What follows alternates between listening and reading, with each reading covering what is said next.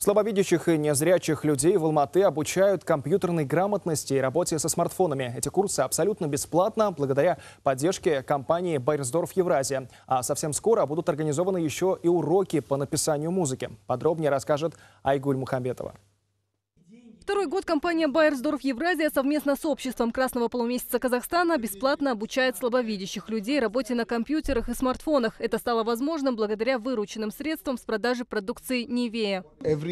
Вся линейка представлена в сети магазинов «Смол». Каждые 30 тенге с продажи нашей продукции идут на помощь людям с проблемами по зрению. А именно, мы помогаем им освоить навыки работы с гаджетами. Этот проект позволяет им найти работу, социализироваться в обществе и жить полноценной жизнью.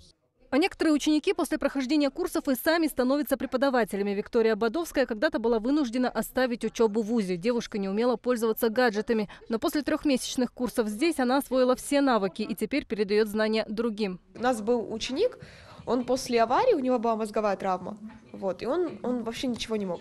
И вот для него это реально стало продвижением. Он смог сам звонить, сам, допустим, для себя на ютубе видео запускать, дома смотреть. Он уже не просто сидел в 4 стенах. Многие просто сидят в 4 стенах и такие типа, жизнь кончилась, я не вижу. А сейчас они осваивают телефон, осваивают ноутбуки, они могут общаться. Они пользуются теми же самыми навигаторами, чтобы ходить по городу. Обучение проходит при помощи скринридера. Программа читает и озвучивает весь текст с экрана. А совсем скоро слабовидящих алматинцев будут учить писать музыку и даже озвучивать аудиокниги. Мы включили компонент новый в обучение, потому что есть запрос от учеников на умение работать с музыкой, потому что это очень важно сейчас, это очень востребовано, и молодежь хочет работать.